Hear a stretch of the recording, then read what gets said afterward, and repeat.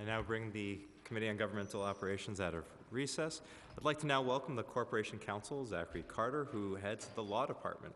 The New York City Law Department is responsible for all of the legal affairs of the city. It represents the city, the mayor, other elected officials, and the city's many agencies in all affirmative and defensive civil litigation, as well as juvenile delinquency prosecutions brought in family court and administrative code enforcement proceedings brought in criminal court.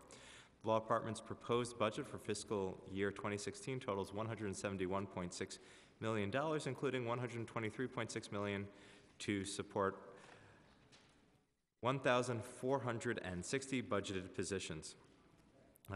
Just of note, as one of the people who is represented by the Law Department as a city council member, and the number of times I get threatened with lawsuits on a regular basis by various special interests, I remain confident that I have the best legal team in the world to protect me, and appreciate some of the protections afforded to elected officials, but there is a lot of confidence amongst many of us in their abilities to protect us, and perhaps one day we will live in a world where people do not threaten lawsuits as a matter of course, but as an attorney, not sure we can do much about that as we graduate more and more law students every year. During today's hearings, we will discuss many aspects of the department's budget, its operational performance, and how the Law Department is handling the various judgments and claims against the city, including in the fiscal year 2016 preliminary plan for the Law Department is a proposal to create a new tort division unit to vertically handle certain civil cases brought against the New York Police Department from start to finish, rather than moving cases between lawyers at different stages of litigation. The plan also includes actions that would reduce the department's reliance on outside counsel. We're eager to hear details about these and other initiatives. We're also eager to hear about the department's performance and as measured in the preliminary mayor's management report and performance expectations moving forward. It is our practice to ask for those who plan to testify to take an affirmation. So if you're planning to testify or will need to answer a question on behalf of the corporate counsel, please raise your right hand, and if you could affirm to tell the truth before this committee and respond honestly to council member questions, and make sure your mics are on. I do. I do. I do. Thank you very much, and if you could please provide your testimony. Thank you, Chairman Kallos, and distinguished members of the Government Operations Committee. It is a pleasure to come before you to discuss the Law Department's fiscal year 2016 preliminary budget. First, allow me to introduce my colleagues. To my right is Jeff Friedlander, who's the First Assistant Corporation Counsel. To my immediate left is Foster Mills, who's the Managing Attorney for the Law Department. And on his left is Georgia Pastana, who's the Chief Assistant Corporation Counsel. Over the past year, I've been engaged with the Law Department staff on numerous individual matters with enormous liability, policy, and operational implications for the city and its constituent agencies. Some of these matters involve public safety. Others involve the city's contractual relationships with various service providers. Still others raise important issues concerning access to services. On every occasion, I have never failed to be impressed by the professionalism, hard work, depth of knowledge and expertise, and dedication of our lawyers and the extraordinary staff that supports them.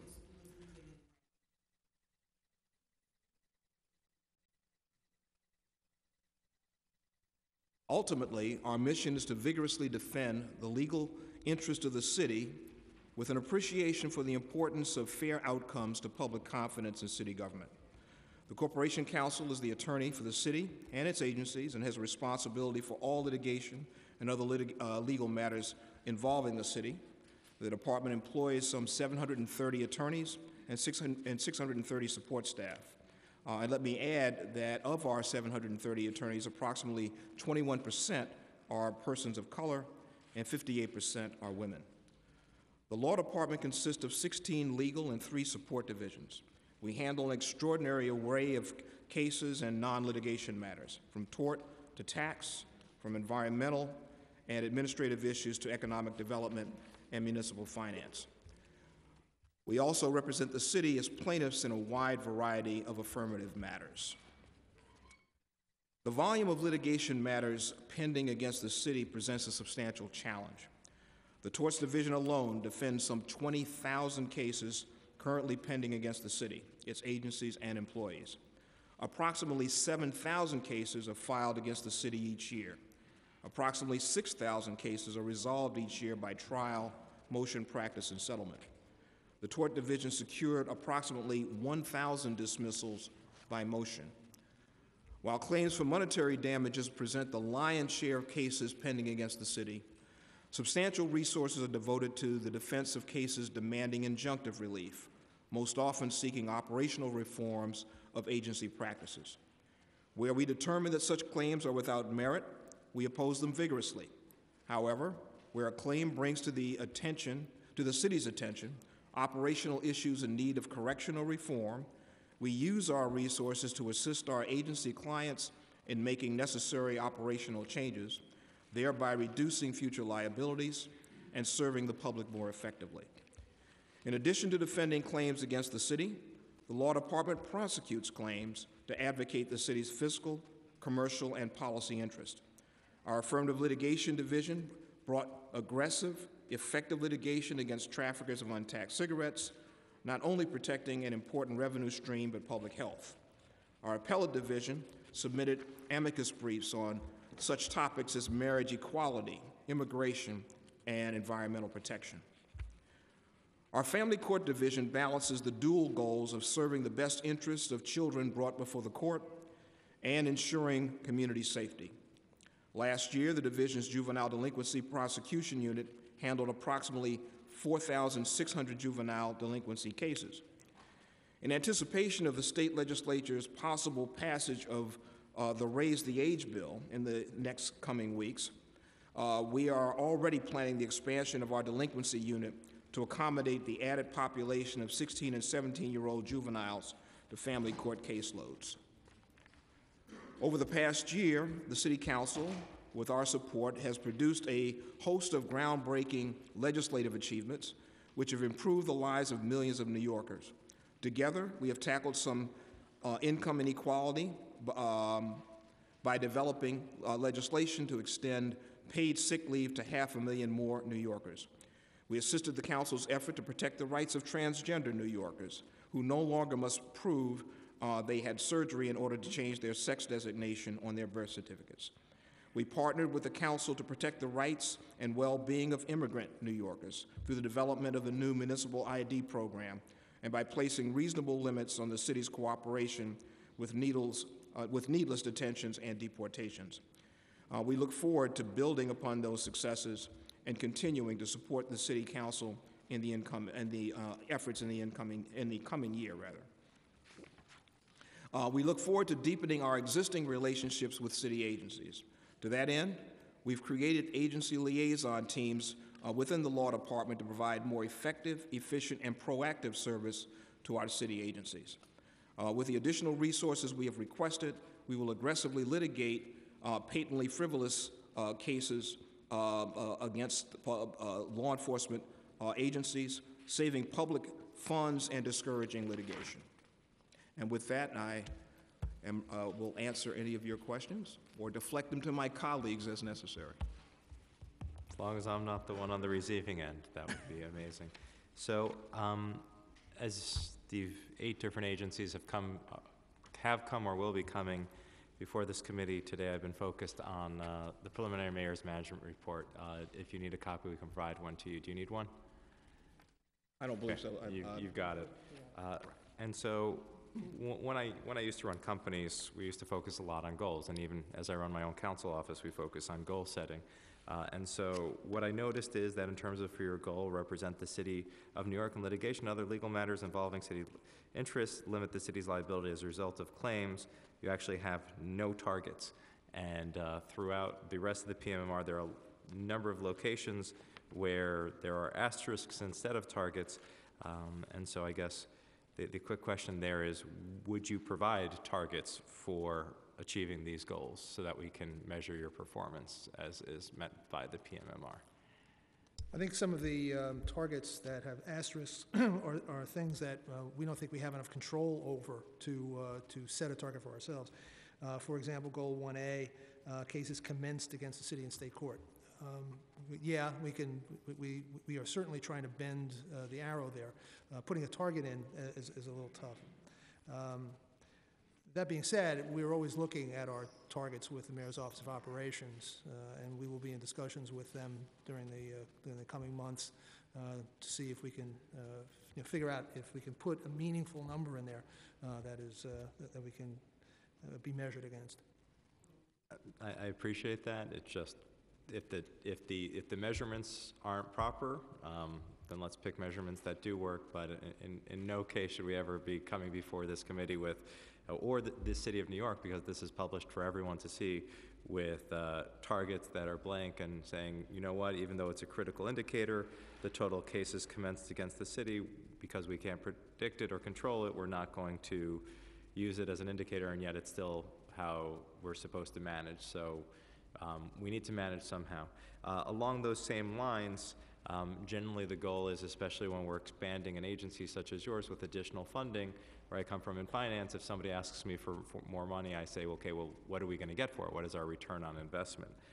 Throughout here, it seems that goals such as reducing the city caseload in the state courts are actually higher than your current practice. So it is easy to claim victory when the cases pending in state court for the past 3 years have been less than 19,600, and your target is 19,600 at any given time. And when your critical indicator for win rate on affirmative motions has been over 70% every single year you've had it, that you set your target at 65%. So could we set more ambitious targets that exceed or meet current performance? Well, what we seek to set are realistic targets in an environment that is inherently unpredictable, in which there are factors obviously beyond our control, because that is the nature of litigation. And litigation changes the focus of litigation by advocates, the advocate community, and others change from year to year. So we will try to, because I agree with you, we need to have performance goals. There's no doubt about that, and we would like to set ambitious goals, but we want them to be realistic, and we're not trying to promise small and achieve high.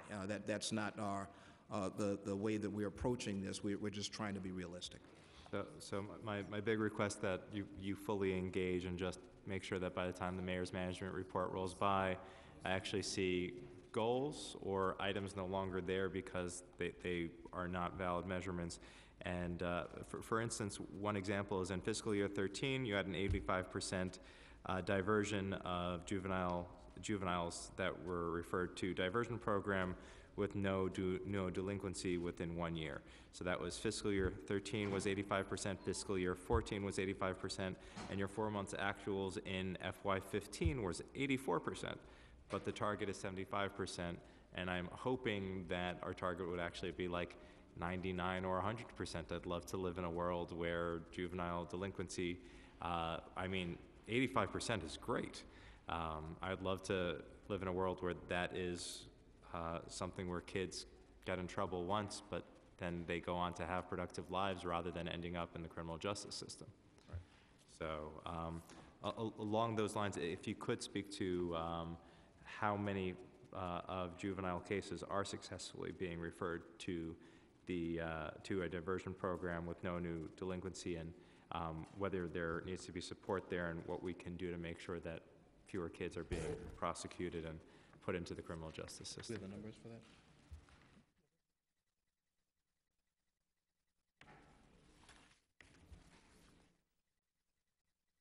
I think we're going to have to get back to you with the raw numbers. I spend a lot of time on the women. I'm also on the Women's Issues Committee, and I spend a lot of time dealing with juvenile justice issues. So it is something near and dear to my heart. It is a city where if you live in some parts of the city, you don't end up with a criminal record by the time you're 18, and if you live in other parts of the city, you do. And if you go to university, you end up getting community service hours, and if you don't, you end up getting a criminal record, and that is one of the inequities I would love to fix about our world.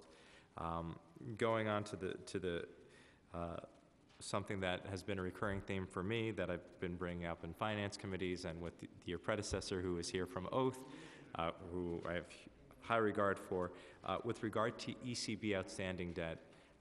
By the time I came into office, we discovered that the outstanding debt had approached and achieved $1.5 billion in outstanding debt, although some of that was interest. Ultimately, that is a lot of money that went uncollected. Last year, the Law Department reported that uncollected fines for ECB violations referred directly to the Law Department were $76 million. Can you give us an update on outstanding ECB debt collection efforts and what types of outstanding ECB violations are referred to the Law Department? All right, well, as you noted, the uncollected docketed ECB penalties are approximately $63 million. And over the past 2 years, we have been collecting against those docketed penalties at the rate of approximately $8 million a year. And the Law Department at one point was doing the collections itself. It's now being referred out to outside collection agencies that have a actually similar recoupment rate. Do you think that it would be better for the Law Department to handle these, continue to go back to handling the collections, considering that the outside contractors and collection agencies aren't doing a better job than the Law Department was? Well, actually, the Law Department, of the $8 million that was referred to, the collection agencies collect about $1.6 million. We collect the rest of it. So we're doing more of the collection work than the outside collection firms are. I think based on the numbers I was looking at previously, the collection agencies more cases had been referred out to the collection agencies. They may. I'm just talking about what the collection numbers, what the dollars coming in are.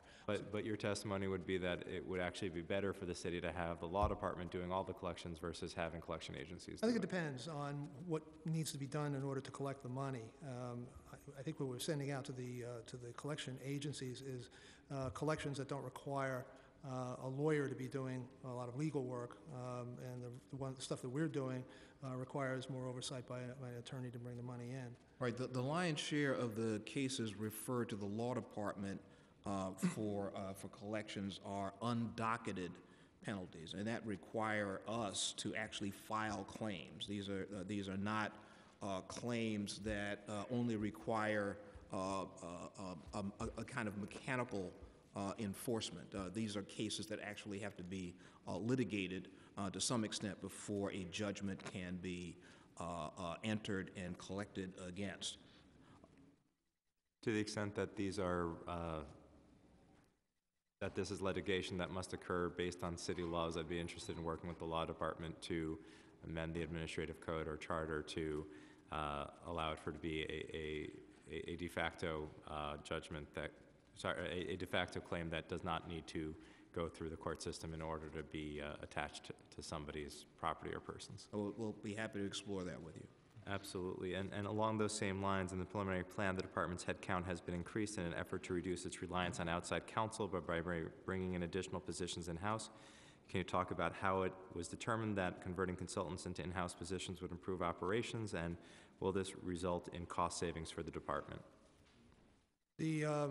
What you're referring to are 10 heads that we've received in this plan to replace funding for 15 contract attorneys. We hire contract attorneys when we think the work that needs to be done is temporary, but it's proven that this is going to be a lot of work for long term. And by hiring people on our payroll rather than paying for contract attorneys, we can save $600,000 a year, and so we did so. Thank you. I like bringing people in and making them our employees. Along those same lines, the Law Department's fiscal year 2016 contract budget totals $26.2 million and accounts for approximately 15.3% of the department's total operating budget. Can you talk about some of the major contracts that comprise the department's contract budget, the process by which the department selects its vendors, and also, quite importantly, what percentage of the department's 405 contracts will be issued to minority and women business enterprises, MWBEs. The contract budget for us anyway, is split into three general categories, and I'm using the nomenclature of the contract budget to explain this. One large group is called temporary services. That's where our court reporter contracts are. There's also money in there that we give to the controller every year so that he can hire counsel to perform what are called 50H hearings. That's about $4 million of it. Professional services, legal, is the next group under that rubric in the budget. That is our contract attorneys and paralegals and any outside counsel that we hire. The third large group is called professional services other, and those are our expert witnesses and the other kinds of expenses we go through in individual litigations. We use a PPB rule method of selecting our professional contractors called negotiated acquisition. That can be a rather involved process, as involved as an RFP. It could be somewhat less involved depending upon the circumstance. As for the MWBE, we have so far this year awarded 19 contracts worth $1.6 million to MWBEs. And I don't know what's going to happen between now and June 30th, obviously, but up till now, that's what we've done. Just because this is a very public setting, there's a law we were able to pass last year that was actually one of my favorite laws, a law that I worked to try to make happen since 2006, which is open law, which was a bill that was introduced by Brad Lander and I co-sponsored, which has asked the law department to make the law available and online to people in computer-readable format and bulk downloadable and so on and so forth. Actually, I'd like to thank my counsel, David Seitzer, for his role in drafting that legislation. What is the status of that implementation and contract? We have released the RFP. It is out for folks to answer, and we expect responses from the industry, whatever the industry that is, in a couple of weeks. And where can people who are watching this online or over the internet find that RFP so that they can respond to it? Well, we advertise it in the Please city record. don't tell me it's in the city record. It absolutely is in the city record. That is the best place to put it until we can get the city record online in a more meaningful way. Do you know which day and what page of the city record it was in? I did, but I don't recall right at the moment. For those of you watching or in the audience, the City Record is the newspaper that is the most essential newspaper. It tells you everything that's happening in the city. It comes out every single day and it gets delivered to elected officials because we're going to read it too. And sometimes they're 40 pages or more, and if you read it every single day for the rest of your life, you will actually find the one article that means something to you over the course of your life. And so we also passed legislation to make sure that it would be online in a way that is computer readable and accessible through an open API. But in addition to the City Record, is there anywhere else? I don't recall where else we may have advertised it. And where can they download a copy of the RFP? I don't think we have one that's downloadable at the moment, but I suppose we could put one up, but I don't recall. I'll have to find out what other Okay. we used to advertise it. I will add to my list of to-do. I have a copy of it, so I will be putting the RFP up on my website. I would ask that would the law department be kind enough to put a copy of the RFP up on their website? Let me see if we can do that. That would be amazing. Along the same lines of money we're spending on other things, are you able to provide the committee with a breakdown of costs related to various court-appointed monitors and special masters that serve the city? And what roles does the law department play in the oversight of the costs of court-appointed monitors and special masters? I think every attorney in the room or watching can relate to the special master or monitor who decides that this is how they're going to make the bulk of their income when they don't need to. We have special monitors in 4 cases at the moment, And in fiscal 15, the total cost of them all was roughly $2.7 million.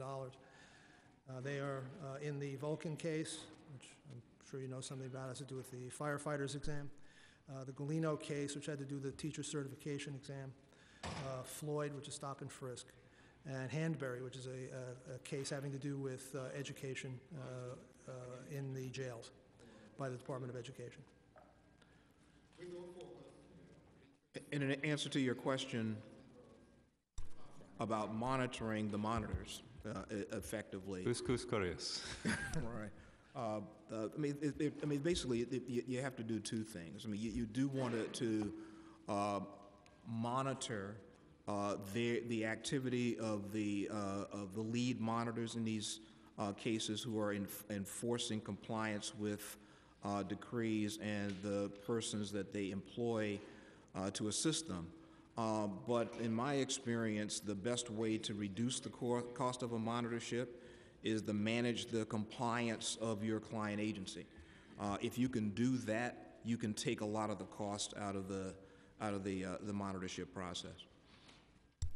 Can you elaborate? That's amazing to hear. Can you elaborate on some of the management that law department is involved in managing the agencies so that they do not incur additional costs? Well, certainly, but to the extent that there are decrees affecting the police department, for instance, in Floyd, to the extent that the law department works cooperatively with the police department and with the monitor to make sure that we come to some prompt agreement on what operational reforms are necessary, what operational procedures have to be put in place. We do that in a way that does not require more effort on the part of the monitor and the monitor's associates or agents than is necessary. Could you give us an exact breakdown for each monitor or special master? By follow-up, thank you. And then just a step back to the open law RFP, will the law department be giving any preference to free, Libre, and open source software code so that you actually own the code, you can remove the vendor, replace the vendor, take the code in-house, and not have to continue paying for a method of hosting it? The RFP does not get into those kind of details. What it gets into is what it is from the user's point of view we want to see. How you do that is up to you. You can propose any way to do that you like.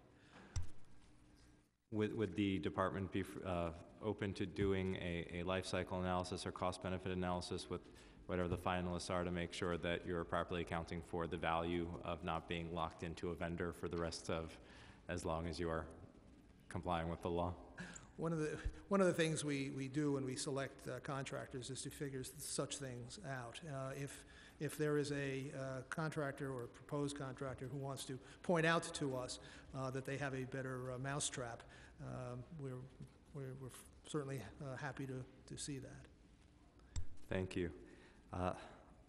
Last year, New York State received $3.25 billion from a settlement with BNP Paribas, which pled guilty to violating sanctions against Iran. New York City is due to receive $447 million of that settlement. The funding is to be redirected towards reducing crime. What role will the department play in determining how this funding will be used? The department is not taking the lead in determining that. I believe that would be in the ambit of the mayor's office on criminal justice, coordinating with the elected district attorneys responsible for the forfeiture of those proceeds, and with the Attorney General.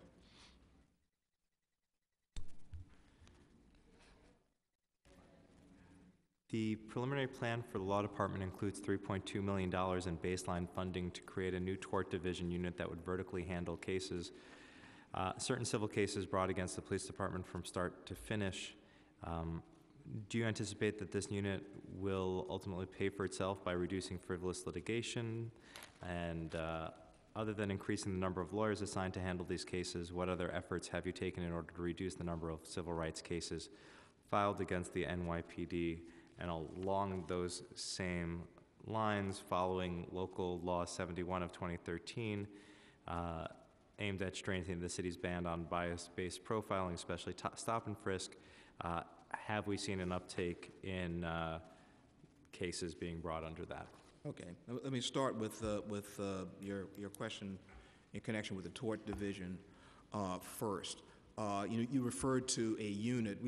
We like to refer to it as an initiative, and the reason why and the difference is important is that obviously we defend cases filed in 5 boroughs, and consequently, while you can think of it as a unit in concept, it's actually an initiative in which we are concentrating resources, redeploying resources to focus on cases alleging intentional misconduct by law enforcement officers across the boroughs.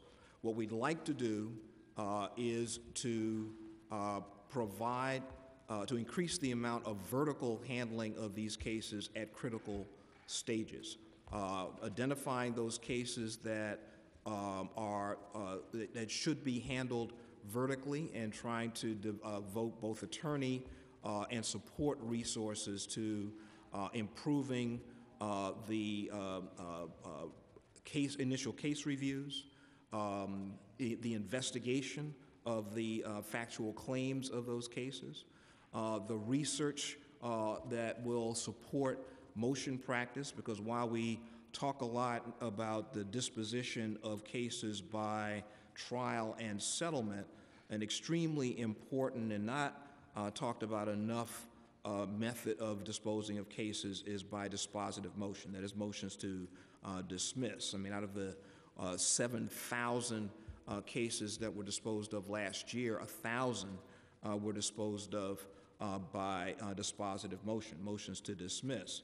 And as you pointed out earlier, I mean, our rate of our win rate in those cases and motions brought is around 78%. We would like to increase substantially the number of motions that are brought in those cases because we believe that if we select those cases carefully, and if we have the opportunity to prepare and research those cases better, that win rate should hold across a larger number of motions brought. We are also improving our communications with the police department so that we get a earlier production of records that are required for us to evaluate the claims that are brought against the New York City Police Department and its individual officers. The sooner we can get the documentary evidence and any other evidence that will help us to defend these claims, the sooner we can make a reasoned and well-informed assessment about the merits of these claims and make decisions about where we'll focus our resources in order to get better results, and also discourage the filing of frivolous claims. And the last piece with regard to Local Law 71. Local Law 71 is an interesting question, and I think that the impact has not been by way of an increase in claims, but by surprisingly few claims. We've only had one. And I think the reason for that is that the police department, in response to these laws, focused a great deal of training around police officer compliance. And of course, this comes at a time when the volume of stops that inspired the profiling law in the first place has been reduced from something over 700,000 to fewer than 50,000 a year. So the reduction in stops plus the training around the profiling laws, I think has resulted in a marked decrease in the encounters that result in complaints. I'll be honest, I was a supporter of the end of stop and frisk, and so I was almost afraid to ask the question, but your answer is amazing, that everything people warned about didn't actually happen, and that is refreshing to hear, and it is amazing work by your department, the NYPD, and our administration, and moving the ball forward and fixing what had become an inequity in our society. With regard to that one case, who is providing the defense for is the NYPD officer being sued in their individual capacity, and who is providing them with a defense? I don't have the information in connection with that single case. If we could pass that along, I would just, for us, we're attorneys, lawsuits don't faze us. For many folks, you get sued, and now you have to hire somebody for an answer. Well, answers cost $50,000 or more, and who has $50,000 unless you're taking out a house? Luckily, maybe you're lucky enough that you can take a mortgage out on a house. Maybe you're lucky enough to actually own a house in this city, which is rare. And even if you're innocent, the cost of defense in a civil action where you aren't afforded an attorney, especially for city employees that don't earn as much as others, is a concern for me. With regard to the judgment and claims, in fiscal year 2014, the city's payouts increased significantly compared to prior years to a total of $732 million. What were some of the major cases that were settled? Do you expect the city's judgment and claims payout will be lower this year now that some of the bigger cases have been settled? And how does the city's settlement rate and average payout compare to other large cities? And what are you doing to reduce our city's liability in those cases? Among the larger settlements of note would have been the Republican National Convention case. That was approximately $18 million. The FDNY employment discrimination case that was settled for $99 million, and the Central Park jogger case that was settled for approximately $41 million. With respect to the future, that's difficult to gauge because, as you know, in any one fiscal year, cases may be settled that were brought as far back as the mid-1990s, and so because the pace of litigation varies from case to case, it's not always within our control and not always easily ascertainable which cases will settle because the dynamics are different. One of the things that has changed that is new and that makes estimating the number of judgments even more unpredictable is the fact that DA's offices, frankly to their credit, have developed conviction integrity units that are receiving complaints of wrongful conviction and appear to be earnestly reinvestigating cases. And as you know, and it's been widely publicized, there has been an upsurge in cases in which DA's offices have acquiesced in motions to vacate convictions because, or actually brought them themselves on their own motion, where their investigations have determined that some person who has been convicted was actually innocent. Those vacated convictions will certainly result in claims, and those claims are increasing. And what the numbers will be in the near term are very difficult to calculate at this point. So one follow-up question on just judgment and claims. The PMMR for fiscal year 14 has $579,899,000. And the question that I asked, I cited the $732 million So FMS and the controller are going with the 700 million.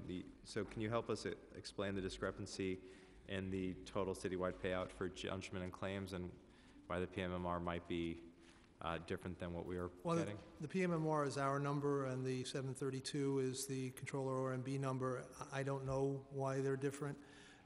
There may be things in the larger number that we have nothing to do with. For example, controller settlements before things become lawsuits. I don't know. And the 732 number is something you really have to find out from OMB, how they get that. Can, We're one, do you know one what that large part of that number, but not the entirety of it. so the 200 million relates to what kind of cases? Don't know. I don't know. You mean the difference between the 732 and the 579? Yeah. Yeah, I don't know. I don't know. So to the extent that there's $200 million that can't really be explained, if you could agree to work with our finance division and the controller to figure out why there's that discrepancy.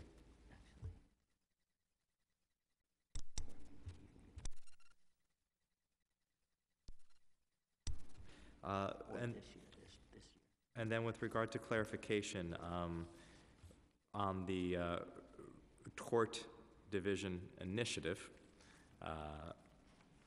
to be clear, how are you determining the proper budget for the initiative? And I think the specific question is, will this initiative pay for itself in terms of the cost savings? And if it is intended to pay for itself, should it be bigger? And if not, what is its ultimate purpose? And in other words, how to decide what would be appropriate for this unit, and how will you measure its success? Based on our experience with the Bronx Police unit, with which you are probably familiar, there was a year-over-year reduction in cases filed of 200 that we estimate would have given rise to, when you just make a calculation based on historical settlements, of approximately $7.8 million. That's real money, and that clearly rendered the Bronx Police Unit kind of self-financing in terms of paying for itself. We expect a similar result with the investment of additional resources in this tort initiative focused on cases brought against members of law enforcement agencies. The number you cited for the Bronx Police Unit was 7.8 million? I believe that's the figure. Oh, 7.5, I'm correct. So 7.5, but the new the tort division initiative is only funded at 3.2. Is that because for the other 4 boroughs, they don't see the same volume as the Bronx? Is this really just it sounds like it's The 3.2 is simply the calculation of the cost of 30 attorneys and 10 support staff. And how many? Without new real estate or anything else. So what is the budget for the Bronx Police Unit, and if you can actually give us an update regarding the performance? I think you've already shared the performance, but how many positions are funded on the Bronx Police Unit? We can get that to you. Right. And just to the extent that we're extrapolating that to the other 4 boroughs, that would be interesting to see. I want to, at this point, just thank you for your exhaustive answers to so many of our questions, and for all the great work that you do defending our city and settling cases when our city has done something wrong, and just making sure that as we move forward, we're moving forward in a city that is more just. I particularly am impressed by the fact that you are working with our agencies internally in order to make sure that they are voluntarily, or perhaps not voluntarily, but at your demand, complying with our court orders and reducing costs with our court monitors and special masters. And thank you for all of your hard work. Well, It's thank not you an for easy your time. job, We and appreciate it's it. good to have the best law force there is and the biggest law firm in the world right here in our city. Thank you very much. We're going to take a 10-minute recess, and then we will hear from the Department of Citywide Administrative Services.